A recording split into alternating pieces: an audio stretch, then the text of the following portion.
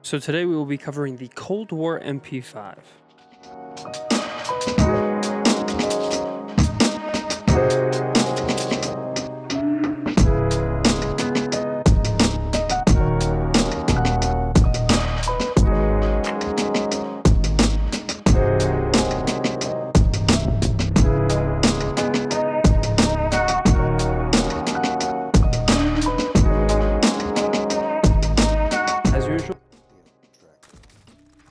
Really, it's going to be a history of the MP5. So looking into a bit of the Call of Duty MP5 history, here we have callofduty.fandom.com. I'll link this below. And right here, every game that the MP5 has appeared in is listed right here. Now there's almost too many listed. I'm just going to list the main ones. The first time we saw it was in Call of Duty 4 Modern Warfare. And then we saw it in Call of Duty Modern Warfare 3, Call of Duty Black Ops 2, of course, in Call of Duty Modern Warfare Remastered. And then we saw it in the latest Call of Duty Modern Warfare. And lastly, Call of Duty Black Ops Cold War, where it also appears in Cold War as the same weapon in Warzone. Now, if we're looking just at the MP5 history, right here you're going to see. It was used in the Vietnam War in 1975 by the Green Berets. In 1976, the MP5K was introduced as a request for a variant South America. In 1977, the standard 20 and 30 round curved steel magazines were introduced for the MP5A2 and the MP5A3 design. In 1978, the tropical forearm was introduced to be produced with the MP5. Scroll down here just a bit more. What made the MP5 famous? The reason the HK MP5 was so popular is simply because it's a well-designed weapon. Doing full mag dumps is like cutting butter with a hot knife. There is no noticeable loss of control or rising issues when firing on sustained fully auto. Do Navy SEALs still use the MP5? The MP5 was for a time the weapon of choice for US counter-terrorist units such as Delta Force and DVGRU, I guess DevGRU would be the way that's pronounced, as well as Navy SEALs boarding teams. MP5s have one flavor or another, are still used by US SOF units, particularly for personal protection and covert operations. So it seems to be a very active gun with certain units still till this day. And it's probably why they're bringing them back in all the Call of Duties as of late, because it's still a popular gun. When it appeared in Call of Duty Modern Warfare, it was one of the most used guns in that game for sure. The M4 and the AK were very used in the assault rifle categories.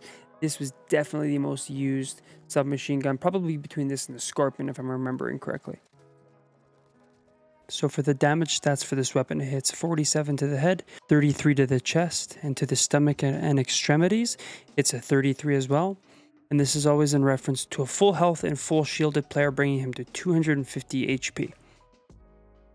So for my attachments, I have the agency suppressor for the muzzle, the 9.5 reinforced heavy for the barrel, the collapsed stock for the stock, the field agent grip for underbarrel, and then we got the 40 round drum for the ammunition. Okay, so we have our true game data on the screen here. I got all the exact same attachments put in. Everything's the exact same. But there is one thing I noticed I'll talk about in a second here. So I brought this up before, but if you go down to the left side, you see your attachments and you see the good and the bad that those attachments bring, okay? And then on the right side, it's going to be a bit more specific with what those attachments do. So, you know, you'll see collapsed stock right here, minus 17 milliseconds on sprint to fire. And then you'll see on this side, you'll see that it's actually added, and it's so you can see the specific numbers if you like that kind of thing. For me, I really like to see those numbers. It's maybe just a bit nerdy, but just to give you an idea. So the one thing I noticed on this build is if you look at all the attachments, those are the best attachments. I kind of went through and scrubbed through. So what I'll do is I'll scrub through and see, okay, what does what here, right?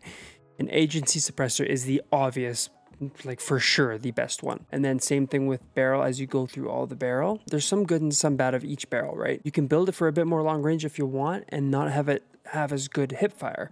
Like something like this, right? The hip fire area is going to increase by 75%. So if you don't care about up close gunfights with the MP5, then okay, maybe use this specific barrel. But for me, the hip fire is a huge thing for me. So I'm going to be sticking with that 9.5 reinforced heavy. But here's the thing. I don't know if this is something they changed. I know they change attachment stuff all the time, but the one thing I noticed, you actually go down to the 40 round speed mag. This is the one that I recommend. And this is the one throughout research, throughout saying what's the best build for the MP5 that many people recommend as well. The standing 50 round is the exact same. You get 10 more in the mag, okay? This is called a speed mag. This is not. But there's no change to your actual stats down here. So let's take a look at that. The 40 round speed mag, The only thing that changes is the standing right down here, right? The only thing that changes is the increase in mag size, which is the benefit. So that's one thing that I'm going to recommend that you change. So this is the money build for this gun, except for the fact that you're going to want to use a 50 instead of a 40, as I showed you earlier in the game. I will definitely be using the 50 going forward. So this is the best possible build for the MP5 Cold War in Warzone. Finally, getting to my opinion of the MP5. So the thing with submachine guns is I actually feel like a lot of them, with all the right attachments on them, their time to kill is fantastic. I just feel like you have to find a submachine gun that performs well for you, because the best overall submachine gun at the time of posting this video, and if you actually look at my video, these are all older clips from the older Verdansk. The best submachine gun out there right now, it's probably the MAC-10. That's like the go-to submachine gun. The LC-10 is slowly getting there, and I feel like it's going to be at a point soon where it's comparable to the MAC-10.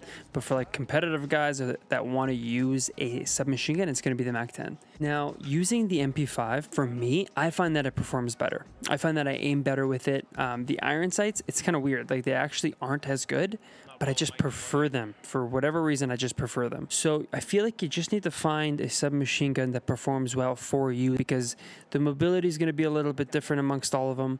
The aim down sights is going to be pretty comparable, actually, amongst all of them. It's all going to be pretty snappy and quick. And now, the way the MP5 performs today, as opposed to this video, they've actually made it better. So all the clips you're seeing now, they're actually older clips. The mobility in all the submachine guns has actually been improved. So there's another thing to consider there. What do you feel like works best for you as far as movement? And that's something you need to determine. I feel like the MP5 for myself works fantastic. Like at medium range, I can still hit my shots, and obviously it takes more to kill, but I can still hit my shots. And then up close, I find that for me, it works the best. So you just need to find a gun that works best for you and kind of just stick with it. And that will be it for the review of the Cold War MP5 in Call of Duty Warzone. Thank you guys for watching, and I'll catch you in the next video.